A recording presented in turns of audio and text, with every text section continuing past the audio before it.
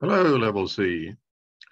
I saw some of you at the end of last term on a Zoom meeting seminar, but this may be the first time that some of you have met me. I will introduce myself quickly. I'm Dr. Paul Johnston. You call me Paul. I am a lecturer in creative writing, and I'm also a novelist. I've published 20 novels and various short stories, some poetry, as well as academic articles. So I cover the entire spectrum, I like to think. Okay, today we're doing the sixth part of narrative. You've done the other five with Emma. I'm taking over now, as you know. So let's get started.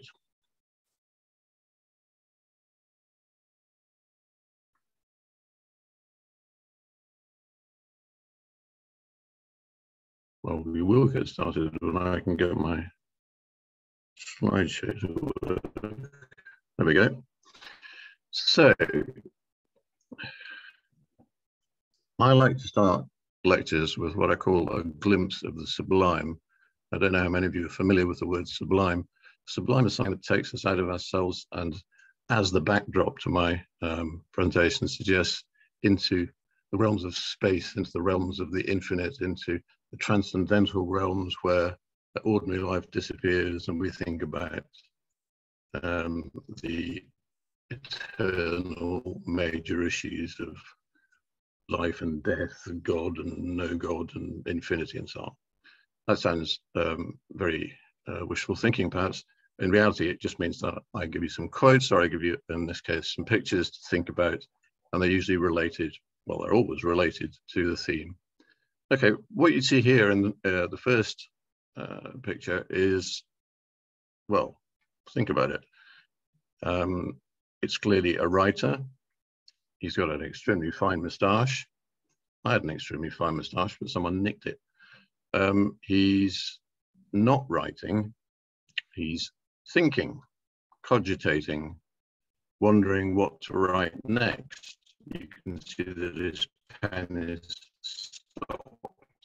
He's looking not at the paper, but into the distance, perhaps somewhere into the sublime. So he's trying to get a hold of ideas, or possibly themes, I would suggest. In case you're interested, that is Rudyard Kipling, author of, among many other things, The Jungle Book. He's often seen as the poet of the British Empire, but actually there's much more to him, particularly in his short stories, which are extremely fine. Moving swiftly onwards, notice the change from male to female. This is someone who's possibly being a bit more practical about their ideas. Again, she's looking upwards to the sublime. See how carefully this is worked out. But she's also done a lot of work on her blackboard. I know it's a bit old-fashioned, how I long for the days of blackboards, and chalk everywhere, chalk dust. And she's doing something like a mind map or some kind of structured thinking exercise. Notice the speech bubble she's got around a certain idea, who knows what it is. But anyway, she's trying to rationalize her ideas. She's trying to bring them together. She's trying to construct something out of them, which of course is what we do when we're thinking about stories, novels, whatever else. So another way of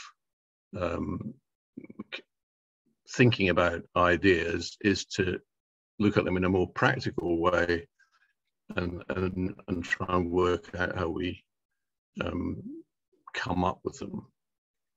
Still involves thinking, but it also involves putting it down not in writing, but in some form of structuring device.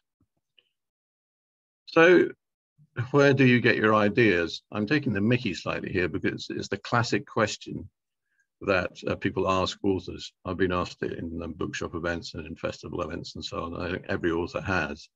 Some people are slightly snide about it and say, from the ideas shop. I've got a shop here which is not exactly an ideas shop, but it is a very famous bookshop, Shakespeare and Company, oddly enough in Paris, where James Joyce and various other people used to congregate. And of course, it's not entirely taking the mickey, because inside that particular shop are many ideas enclosed between the covers of many books. So it's not an entirely flippant question, where do you get your ideas? Although actually it's one that authors really struggle to answer and tend to be rather rather loose in the way they answer, should we say. Well, where do you get your ideas? As I say, it's not an entirely stupid question. And the answer is quite complicated and will not necessarily be the same for every person. In my case, because I have had rather a lot of life experience, and because I'm only 23, but I've had an amazing life, life experience mainly involves people, although obviously it involves lots of other things, going to the moon or whatever that is behind me, possibly, certainly travel, whatever else. Anyway, but life experience is mainly about people. It's mainly about people that we write in our books. And therefore, experience of reading books, I haven't counted how many books I've read, because I'm not very good at arithmetic, so, except when it comes to marking. Obviously, that's fiction and non-fiction. Films, I'm a great lover of the cinema. Plays, land and seascapes. I have a particular interest in landscape and seascape and how it's portrayed in fiction. Animals, which are fascinating because they seem to be like us a bit, but also entirely unlike us. The natural world in general, as big as blue whales and as small as gnats. I have to say I haven't written about gnats very often, or about whales now I come to think of it, but whales are intrinsically more interesting than gnats, I think. There's a challenge, right? A story from the point of view of a gnat. And many other sometimes strange objects, creatures, thoughts, feelings. Feelings obviously are important too in creative writing. And I could make that list, and I'm sure you could do the same thing for yourself, much longer, if there was will enough and time. Okay. You mentioned originally that the title of this lecture was the other way around, theme and idea.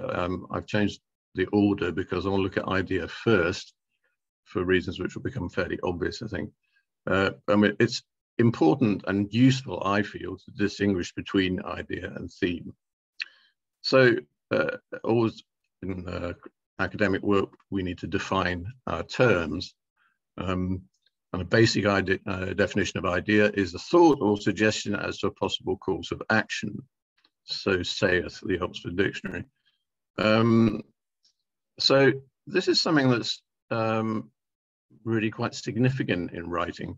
It's something that will play a significant part in how your story or your creative nonfiction progresses. I've got an example here, which I definitely have used in my writing. Well, I know, I'll have the protagonist meet the policeman in the pub. Yeah, well, protagonists of crime novels tend to be fairly keen on the beer, and so do policemen, oddly enough. On the other hand, a theme, so saith the Oxford Dictionary, is an idea that recurs in or pervades a work of art or literature. So there is a difference there that I think is fairly clear. Theme is a big idea. It may even be a collection of smaller ideas that come together to form a large theme, one that dominates other ideas and basically runs through an entire work. A good example of that would be Hamlet, Shakespeare's probably most famous play, certainly his most performed play. The theme of Hamlet is revenge. Well, that's a position I'm taking. You might say the theme of Hamlet is, I don't know, incestuous love. I'm sure Freudian scholars have probably gone for that one. So can you see the difference between idea and theme? Idea is something very simple in your story. You're writing a story and you think, what am I going to do next? You look into the sublime that Kipling was doing in the first picture, or that the lady in the second picture was looking up into the sky for. It might just be something very basic. And I'll go make a cup of tea now. it's not very interesting, but it may be integral to your plot if when you go into the kitchen, you find a burglar there. I'm really talking off the top of my head now, which, as you can see, is totally covered in very long hair. But this is what an idea is. It can be something extremely small, whereas the theme is much more significant and probably covers, and definitely covers, the entire work. Okay, so let's look at ideas in more detail. I'm going to have to move my icon here so I can see the PowerPoint. Hang on a second. There we go. This is a more practical issue, how to use idea as an enabling device.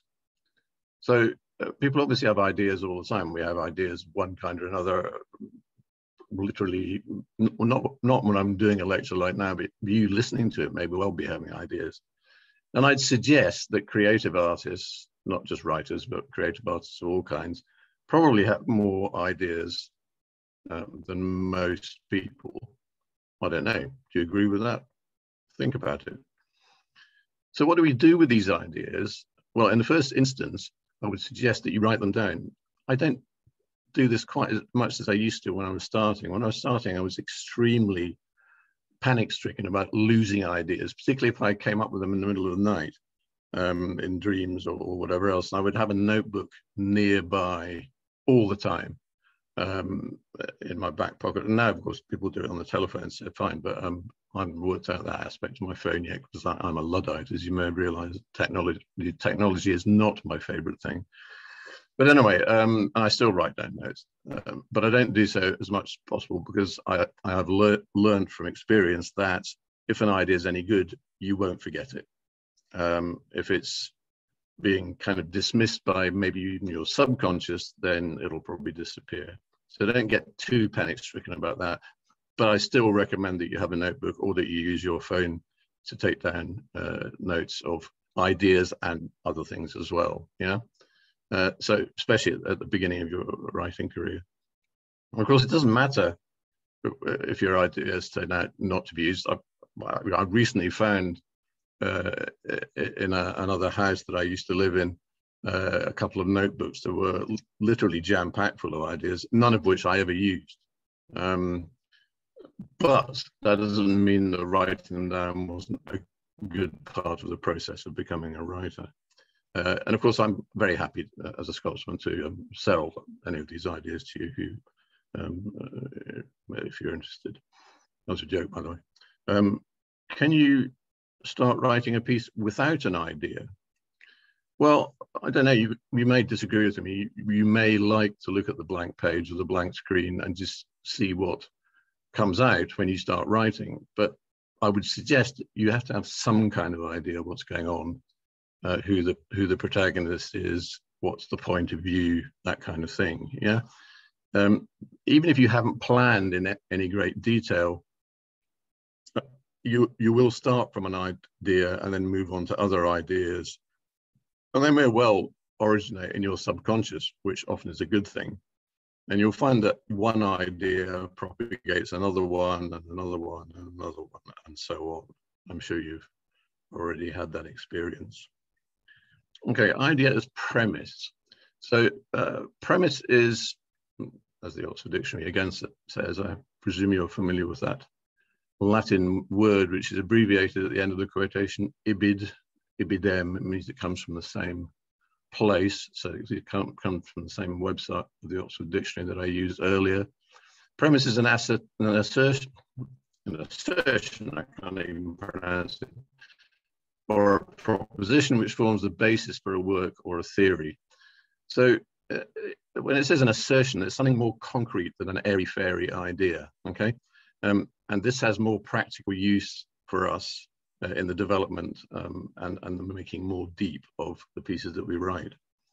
Because in creative writing, a premise is not an abstract proposition, but something that you can link to the emotions and the senses. So a feeling, an image, a color, a beautiful dark blue that I have behind me, a sound, a smell, a taste, a touch. You remember all the sessions you did with Eleanor earlier in the year about the senses.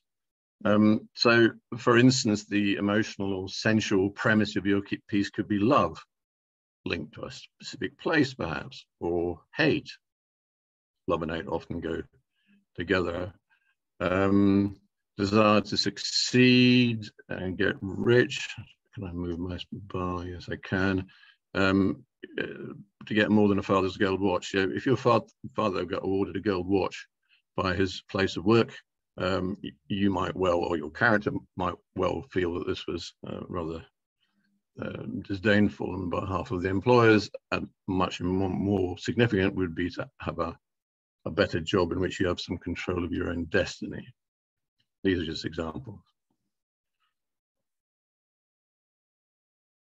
This is now jammed, so I shall have to go to, hold on, next slide. Okay, so how does character in your writing fiction, and maybe creative non-fiction as well, and sometimes poetry too, link up with premises and ideas?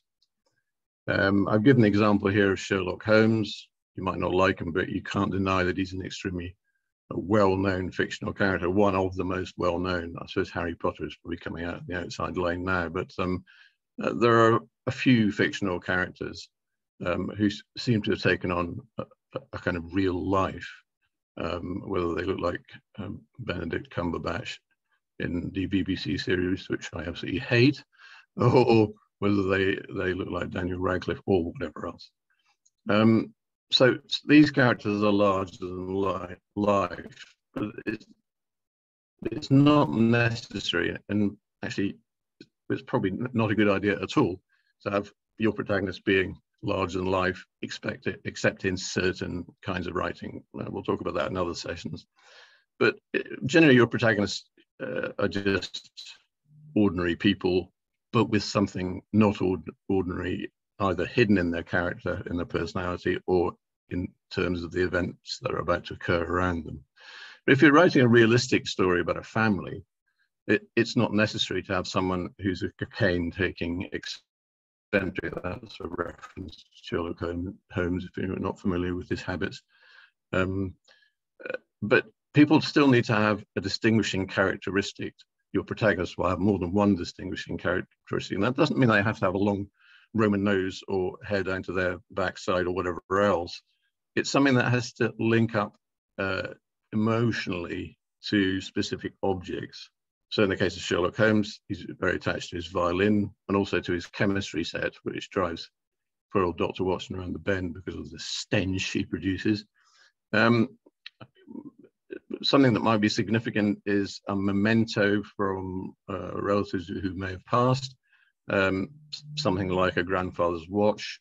I do actually have my grandfather's gold watch. I'm not telling you where it is, and it is actually very precious to me. I have my father's watch as well, actually, but his isn't gold. My family has come down in the world. Not at all.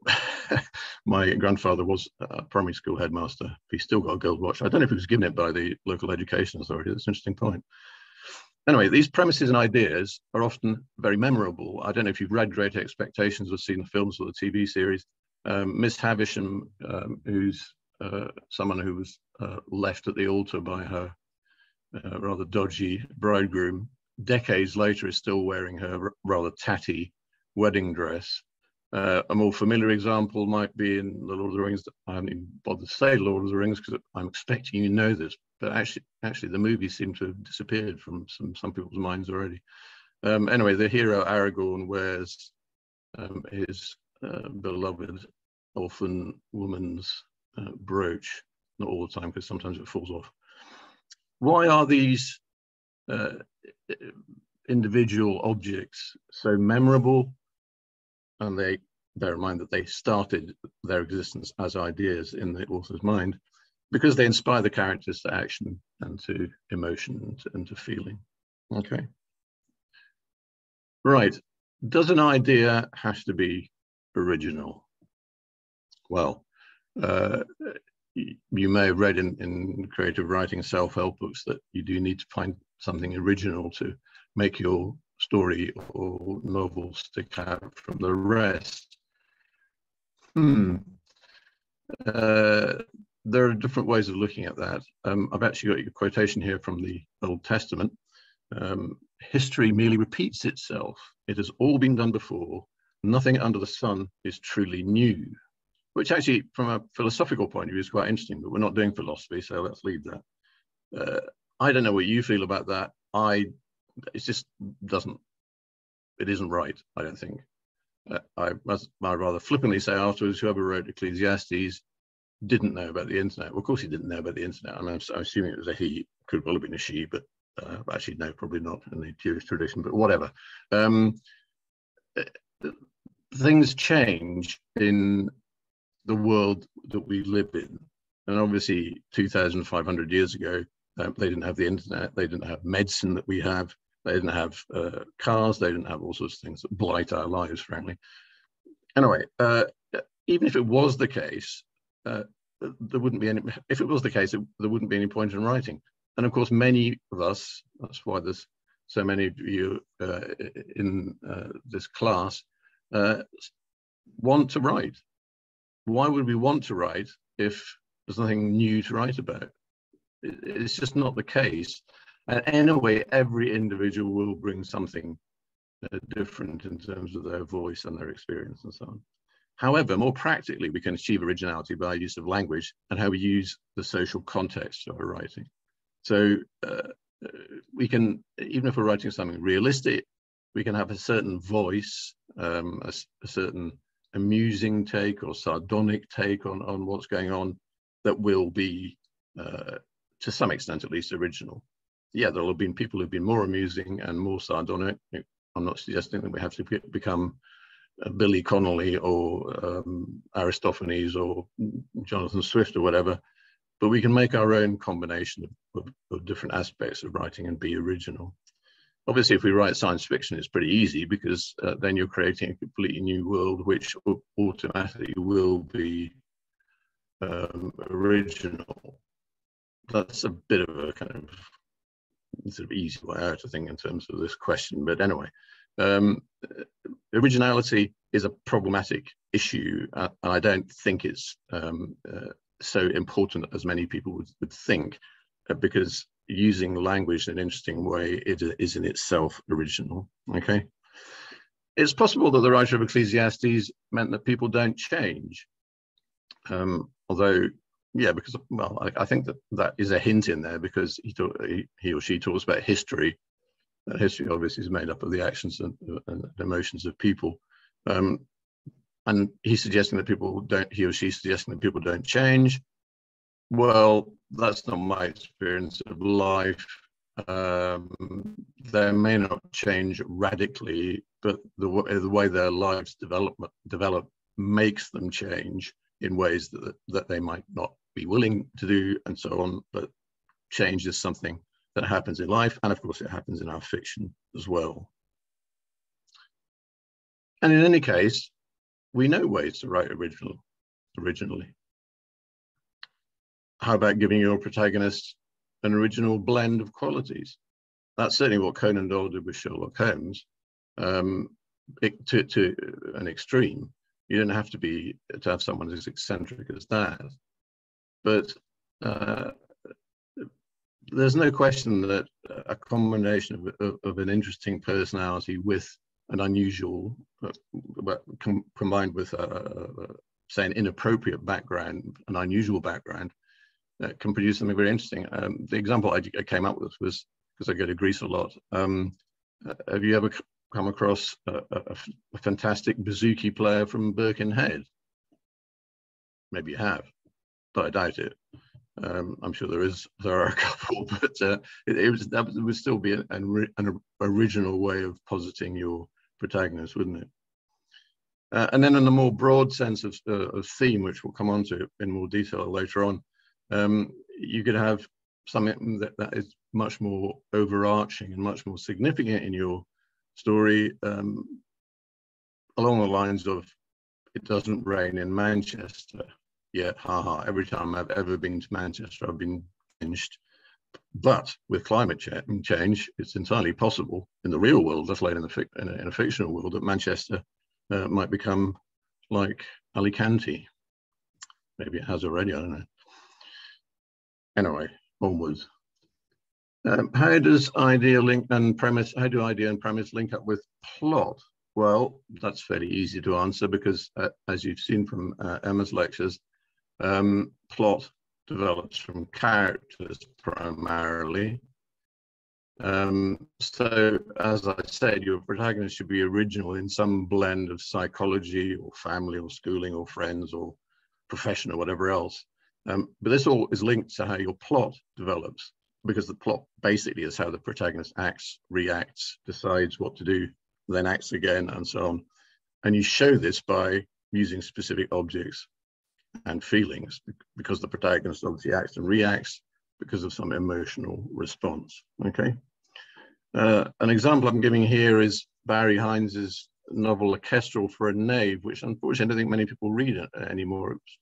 It was published in 1968, but it was made into a very famous British movie called Kes. If you're not familiar with that, I would highly recommend both the book and the film. You have a tough Yorkshire lad who, rather against character, lovingly raises a kestrel from chick. It's a very clearly an original idea in terms of plot, but it's also emotionally very powerful work. Just move my icon slightly. So idea and premise linking with setting. Bear in mind that setting includes time as well as place. Yeah. So what might be distinctly unoriginal in a cliched setting can be transformed when the setting is changed. So instead of London, put your character in a much smaller country town, or instead of a country town, put them in a village, or have them on their own, isolated on a mountain. Yeah. Changes of location, and these are all ideas, of course. Changes of location, and you can have your character start. I mean, this actually happens in the Sherlock Holmes stories a lot. They start off in London and they get called out to somewhere in the middle of nowhere. And of course, in the Victorian time, trains went everywhere. So they leap on a train and arrive in some highly isolated rural location and solve a crime there. So that's already happened. I mean, well over 100 years ago, changing a location in order to show your characters acting in different ways, right? If you're looking at a character that's more sort of permanently defined by setting, think about various professions. Pilots. I'm afraid I'm of an age where when I see a female pilot, I still notice it. I don't disapprove of it in the slightest. In many ways, it's a bit like female drivers, who I think are much more responsible than males, especially young ones. It's just interesting to me to see a female pilot because there never were any when I was young. Ditto sailors, as you'll probably have seen in documentaries, there are plenty of women sailors in the Royal Navy. Not so many, I think, in the Merchant Navy, which my father used to work in, but I'm sure there are some. Farm workers and so on, often women are involved in farm work. These are long-term jobs often, and therefore, to some extent, they will define the character. They will be linked to desires on the character's parts to do these jobs, and therefore, that's an integral part of who they are. And on a more short-term basis, if you like, I mean, obviously setting, in the case of pilots, it's a very small setting. It's a tiny cockpit, although they're going all over the world. It's quite an interesting combination of locations, isn't it? But in terms of plot and setting, you can have a specific location that may only last for a few days. Recently, there's been a movie about Dunkirk. I think that was an anniversary, wasn't it? The soldiers at Dunkirk were only on the beach for a few days. Some of them, unfortunately, were only on it for a few hours because they got killed. And then, of course, there was a flotilla of small ships that came and rescued them. And if you've seen Christopher Nolan's movie, you'll see that it's very moving in the way it shows the innate courage that people can find in them. And on the other hand, that there are some characters who find that they don't have any courage.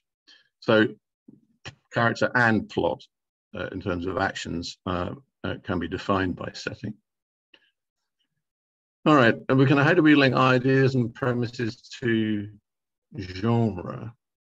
You're familiar with the term genre, I presume. Genre is, I used to do events with an author called John Connolly, and we used to have a bet that the first person who used the word genre had to give the other person a quid. Simply because genre it isn't really an English word, it's a loan word, it's clearly a French word, and we kind of almost have to pronounce it in a French way. Genre, I don't know how it would be pronounced in a more British way. Genre. But anyway, we don't seem to have a word in English that covers it in the same way. And a genre is a subdivision of writing. So you talk about the crime genre or the science fiction genre or the romance genre or whatever else. So we're looking at different kinds of writing here. Christopher Brookmyre, who's a very fine Scottish crime novelist, a few years ago, he set a country house murder a la Agatha Christie on board a spaceship, which really annoyed me actually, because it's such a good idea and I wished I had it and I was jealous of them. This is what authors are like, by the way. Very backbiting. And then we go to the pub and everyone loves each other. An overused subgenre is love in wartime. I'm sure you've seen many movies or read romances or whatever else about this. They seem to stick together like, I don't know, bread and jam, and become cliched. And I suspect love in the time of COVID is going to be all over the place in the next year or two, particularly because of the difficulties of carrying out love in the time of COVID, unless you break the law. Interesting idea. But you could have something more original, love during sittings of Parliament, which are televised, by the way. On second thoughts, no. And instead of changing genre, you can just take elements, or what we call in literary criticism tropes. You may be familiar with the word, I don't know if Emma Bonner has used it, from other genres. So you can have a spaceship landing in Liverpool 1 in a story that was up until then completely realistic. Anything that surprises readers is good. Or more seriously, in a novel about growing up, they're called Bildungsroman. Here, another loan word, this one from genre, from German genre. Wow, it's very confusing. The novel of growing up is called the Bildungsroman. We don't seem to have it, possibly because the novel of growing up sounds ridiculous. In such a book, suddenly a gun is found in a play school. I'm not talking about a plastic one or a water pistol. So these are elements taken from one genre and moved into another. And most important, perhaps, idea and premise and how they link to language. And you'll remember, I'm sure, what in past years have been, when I've done them, have been notorious, not necessarily in a good way, sessions on building blocks of language. Language, of course, is all important in our writing, because that's the way that readers engage with and experience our work. Yeah. So an idea or a premise here is that you use different kinds of writing in either throughout the piece. You could write it in, I don't know, Scouse dialect, if you want to restrict your readership only to Merseyside, but that may be okay in the first instance.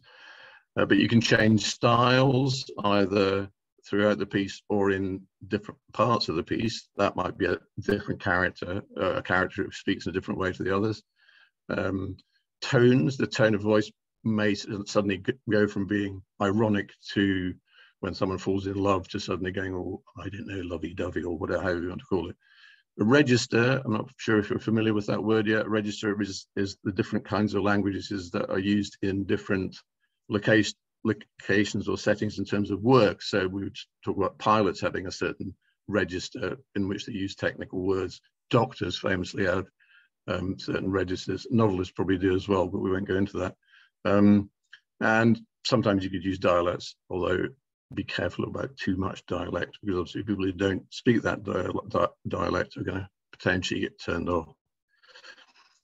Let me just move this. You can always enrich your language by working hard to use striking vocabulary, striking unusual metaphors and similes that are different to anything you've seen before. This is a challenge, really. You'll remember the session that Emma, I think, would have done on the creative in creative writing. This is the source of your creativity, what you can make out of language constructions that might have been cliched in the past. Can you make them more original? Okay. Yeah, that's what I get at. Moving that means that I can't now move my slides on. Okay, so how do we move from idea, a smaller thing, to theme, a more overarching thing? So your basic idea or premise, then supplemented by lots of other ideas and premises, should build consistently, well, through character. Well, consistently you might argue about, because it might well be that because of what happens in your story, the character needs to do a sort of handbrake turn and behave and feel in totally different ways. So maybe question mark against consistently. Through character, plot, setting, and language. So all of this will combine and potentially produce a theme that develops out of the entire work, whether it's a story, even a piece of flash fiction, or a novel at the other end in terms of length. Now, when you start off writing, as I said before, you need an idea. You don't need a theme.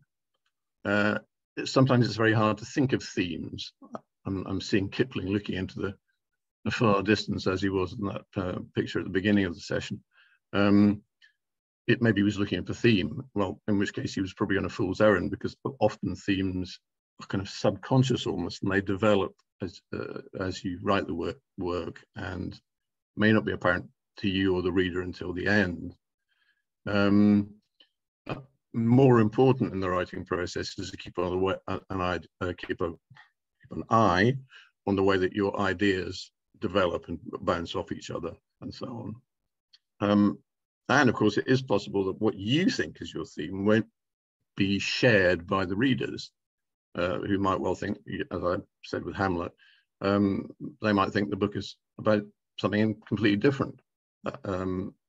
Readers are free to produce whatever feelings they have about the text, and there's nothing much that we can do as authors. The more we try to make them think in a certain way, the less likely they are to do that. And it's not really something to worry about anyway. Once you've written the book and maybe identified a theme, possibly as you go through into the second half of the book, and at the end when you're revising it and so on, you might well realize what the theme is. But if other people come up with other ones, doesn't matter. Well, let's move on to theme now, the more overarching thing. And the thing about theme is that it seems automatically to relate to morality. I'm taking for granted that you understand what morality is.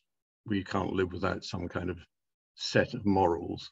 And we talk more in the third year about morality and ethics, but you're welcome to investigate it further at this stage if you want, but it's not really necessary. What's more important is that writing that affects most people, affects in the sense of making them feel the way that you might want them to in your writing, often validates readers' values. So if you look at the bestseller list, there's always exceptions to this rule, so you're welcome to come back at me, but generally speaking, this is the case, I think. Most bestsellers validate readers' values, and particularly when it comes down to the basics of morality and ethics, which are good and evil and right and wrong. So if you look at books like The Lord of the Rings and the Harry Potter novels, they very much have set up good and evil and the conflict between the two, and ultimately good with sacrifices and with losses will prevail. In the top 10 bestseller list, you don't tend to have novels where the opposite happens, where evil prevails. And there are such novels. There are many crime novels, actually, where the criminal either gets away or the private eye, what we call noir fiction, the private eye at the end is just exhausted, has lost the woman he'd fallen in love with. He has understood, and it could be she as well, of course, nowadays there's plenty of female PIs, has realized that the world is profoundly corrupt, and that no matter what he or she does, it will remain so, and it's a very downbeat ending. So that, again, is a question of genre or subgenre.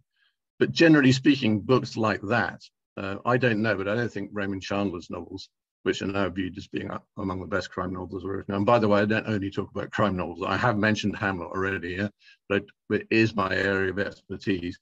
Raymond Chandler is viewed as being one of the greatest crime novelists. I very much doubt his novels would have been, I don't think they had a top 10 then, to be honest, but I doubt they would have been top 10 bestsellers, because they are pretty much of a downer at the end, although they're beautifully written, and I highly recommend them. On the other hand, moral tales that are too simple tend to be boring, yeah, tedious.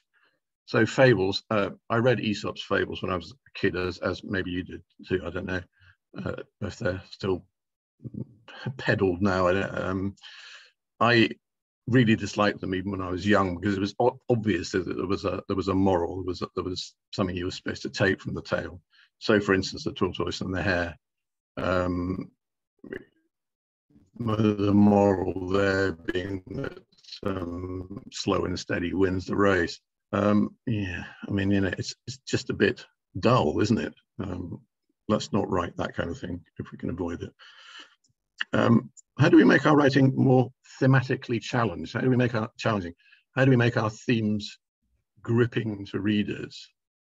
Well, I think the only way to really do that is to challenge ourselves and move outside of our comfort zone. I don't know how you feel about your first year of creative writing, but I'd like to hope that you've been moved out of your comfort zone very frequently, and challenged about what you write and what you feel and what you think and so on. Yep, here we go again. Sorry about this. There we go. So page 2 of aspects of theme. When you have conflicting ideals or values, notice ideals here rather than ideas. So ideals, what people set up as their sort of philosophy of life and how they live life, linked with their values. If you have a character that has completely different moral worldview, then you will have conflict. And of course, conflict is one of the roots of interesting fiction, interesting writing, and we'll do a whole session on that next year. Here's an example. A corrupt policeman might be a good father. Doesn't seem very likely, but there's no intrinsic reason why that wouldn't be the case. Or a female prime minister may remain above the backstabbing of ordinary politics, which is, of course, mainly undertaken by males because there are more males in Parliament. I suppose I'm thinking a bit here about the Prime Minister of New Zealand, Jacinda Ardern, who does seem to be a bit different in terms of how she presents herself as a national leader and on the world stage. Bravo, women. I wish all leaders were women, frankly, unless their name starts with th and ends in See if you can work that one out. Note that, according to Donald Maas, who's an agent as well as a writer of, if you like, self-help books, and this is quite a good one actually, writing the breakout novel. He says, travel to a familiar moral destination, but by an unfamiliar route. That's clever, I agree with that. So instead of having the boring sort of fable I was mentioning before, you could complicate it in that particular, let's take the case of the tortoise and the hare. You could complicate it by having the tortoise being devious and cunning, which to some extent he kind of is, but I'm assuming that he's cunning and devious. No, all right, let's leave the sex issue, but the gender issue alone for a bit. You could have him being not a very likable character who sneakily wins the race by outthinking the hare, which is in effect what happens, but it's not really presented in that way. So finding unusual, that's another way to be original, finding unusual ways of getting to a familiar end, i.e. good triumphs over evil, the lovers get back together, but through a very unusual way, down an unusual route. It's an interesting way to develop your plot and also to potentially make your theme more interesting. Let's have a look in a bit more detail about creative writing morality in general, because it is important, and it is obviously morality is linked to theme and to some extent to ideas as well. You know, an individual action can be immoral, so morality applies across all of our ideas of idea and across the whole spectrum of ideas and theme. So to achieve maximum effect on your readers, every piece you write should affect them emotionally and intellectually. Note the order of words here. The general feeling, and I agree with this in fiction writing at least, and certainly I would say in poetry too, is that you should affect them emotionally first and intellectually second. In as much as those things can be separated, obviously you want some kind of organic whole, but emotions are what you should be working with first of all. You could have a protagonist, for instance, with a really bad temper, and maybe one of the issues in the story is that by the end he doesn't have a bad temper to some extent because he understands other people better.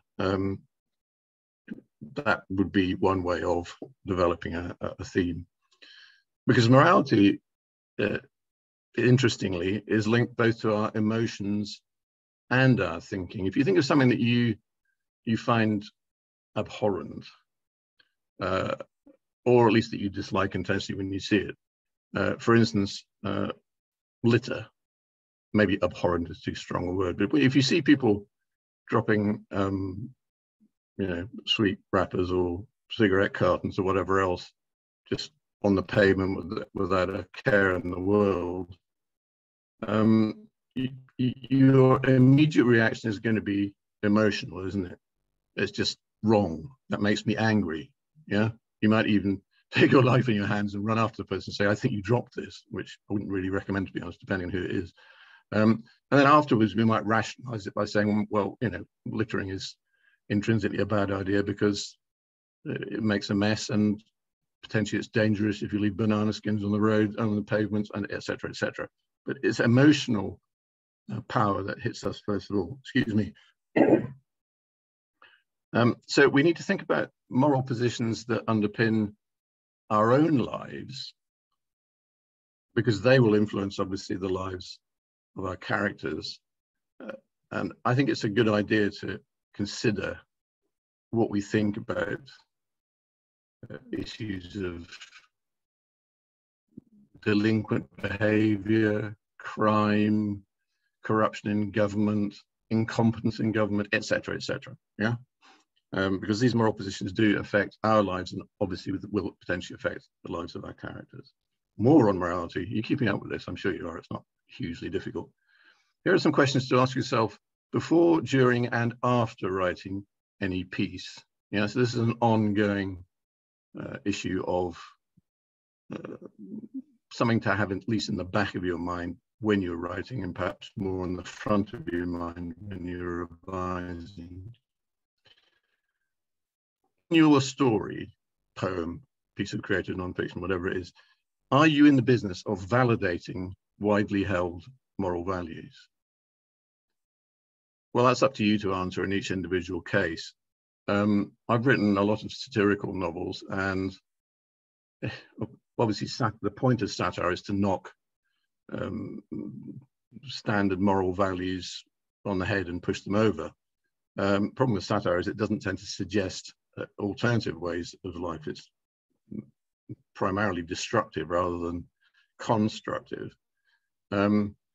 It depends a lot on the moral values, and bear in mind, of course, also that moral values, almost immediately humans being humans, potentially at least involve hypocrisy. Okay, so there's nothing wrong with validating widely held moral values. But on the other hand, there's nothing wrong with having a go at some of the people who hold these values if they're being hypocritical, okay? And you need to ask yourselves, if you want to validate these values, why is that? Because they are the same as your values? Because you believe these values are essential to maintain civil society? Yeah, these are all good reasons. If you don't approve of that, of widely held moral values and the hypocrisy they potentially entail, then why is that? Is that an aspect of your character? Is it an aspect of your character that you're particularly proud of? Is it something you think is beneficial to your readers? It may well be, but it's something you need to think about. It may be that you're more keen on immoral values in your fiction because you lead very moral lives, yeah? Or maybe you're keen on immoral values because you live immoral lives. I don't know. Certainly there have been writers who at least have been perceived by critics. If you think of D.H. Lawrence and the famous Lady Chatterley's Lover, he was widely seen as attacking the moral values of the time, which he may have had that intent, I don't know, but he was trying to be honest about sexual relationships. He may have failed, but it was, I think, a valiant attempt, whatever you think about the novel or the numerous films. Anyway, whether it doesn't really ultimately matter that much whether you go for the moral or the immoral line in your writing. Your theme needs to be informed by the moral values of your character, which I suggest would be linked to your own moral values, even if you're revolting against those. Okay, this is a subject for further discussion, and you're welcome to do so either in seminar or in the forum. So just to summarize then on theme, in order to produce a theme that works, whether you know clearly what it is or whether your reader struggles to understand what the theme is, because frankly, if you go to readers groups or writers groups and say, right, after you've read a book, what do you think was the theme of that novel? Often people won't even have thought about it. They've just enjoyed the novel, or they've read the novel with interest because of the characters, because of the plot, because of whatever else. The theme may not be that important.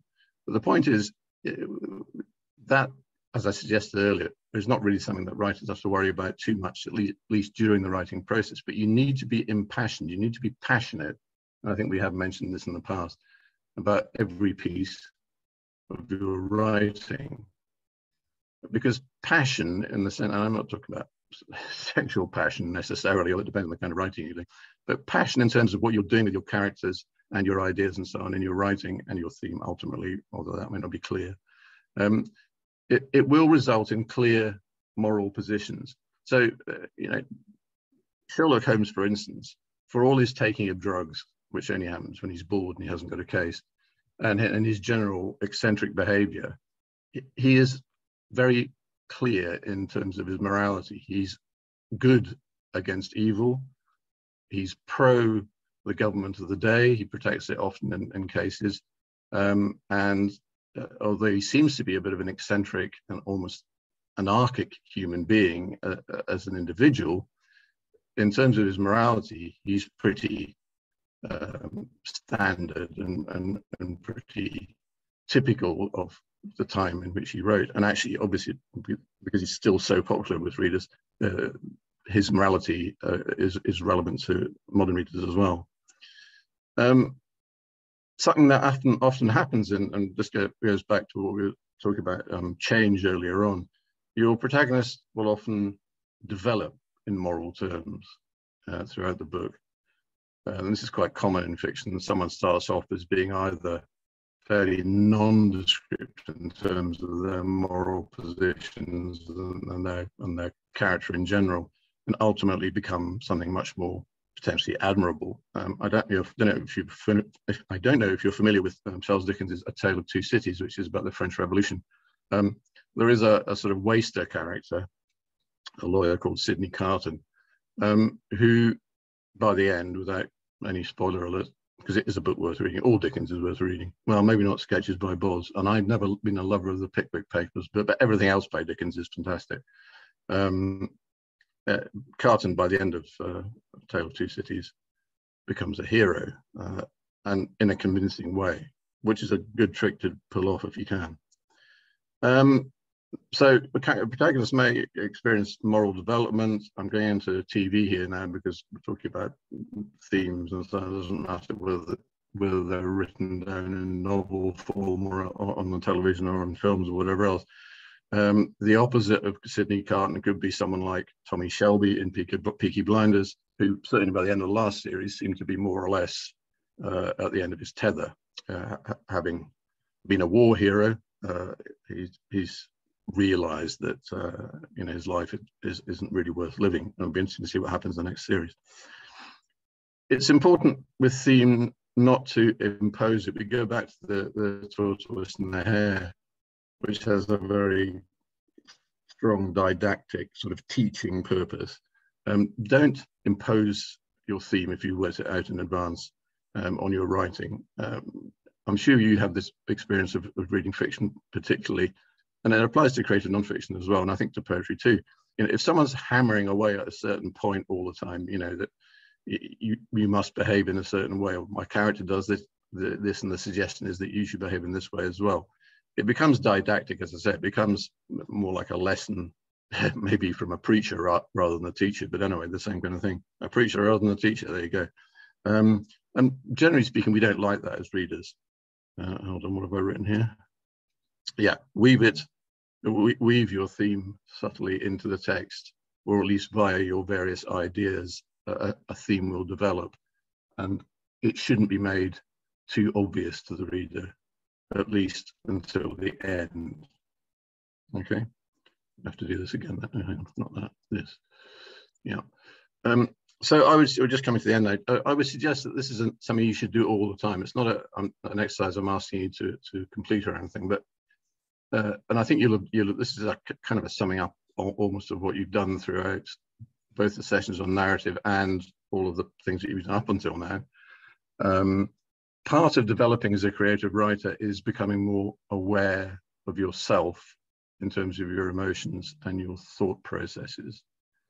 That is automatically really happens, and it's best to be aware of it, not in order to control it, but just so that you can use it more effectively in your writing. Yeah. Try to work out your moral positions on life's significant issues: friendship, family, work, power relations, justice and injustice, love, mortality, and so on. Again, some of you are young. Most of you are young. I am you.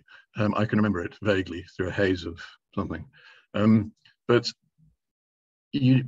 gradually you will work out these things. I don't think it's necessary to write them down on a bit of paper and sort of have a list of, these are my moral positions and pin it to your chest. That would be extreme, because of course, as I said earlier on, people change and your moral positions may well change. In fact, they almost undoubtedly will as you go through life, and that will be replicated in your characters as they go through your stories. Yeah, but having some idea of what your moral positions are, it enables you then to apply these moral positions to your characters, or perhaps the opposite, to apply the opposite moral positions and see how that works. Okay. So yeah, as I suggested at the end, this is an ongoing process, and as I said, you may well find that you change your positions, which is not at all a bad thing, unless you decide to become a criminal, of course. No comment. All right, I'm just going to run quickly through the seminar exercises, but you might want to think about these before the seminar. 5 lines on how you get your ideas. No idea shop. Thank you. And then we'll talk about that. Second exercise, 5 lines on the themes that interest you most and why. You might need more than 5 lines actually, but anyway, it's just a question of producing something we can discuss. And which senses and emotions could they engage? These are themes in the more general way. You might like to relate them back to individual ideas, but the important thing, the most important thing in creative writing is senses and emotions first. thinking processes second. Let me just fiddle around with this. Applying idea and theme to your own work. So I'm asking you here to remember the plot that you constructed with Emma, and featuring a protagonist that you created in the character session the week before. What would you say was the idea? Notice idea, so this is something small. Yeah, they got the narrative structure moving. What is the incident, the inciting incident, as some people call it, that gets your story moving? Yeah, that's a small idea, maybe a conflict that gets things moving. And what other ideas did you think of when you constructed these plots and characters? And here we go again. From a wider perspective, what was the theme of the narrative that you came up with? I know you haven't necessarily written an entire story, but try and extrapolate from what you had thought about in terms of what this is about. This is about good conquering evil, or this is about evil conquering good, or whatever. Okay. Hang on. And here is a tutorial exercise for Wednesday the 28th. Consider the differences between idea and theme, and then write 10 lines on their practical uses. How will they give your characters and story greater depth? We've talked about that quite a lot already, and obviously we will talk about it more in seminars, so you'll have some pretty clear ideas by the tutorial, I think. And if you favor one between idea and theme, which is totally fine, you might feel happier working with smaller ideas on a day-to-day basis rather than working out a theme which, as I said, isn't essential at all and may well change during the writing process. If you favor one of those, explain why, and if you find both useful, also explain why. There is no escape. And that, my dear level C, is that. I will see you in seminar. Bye.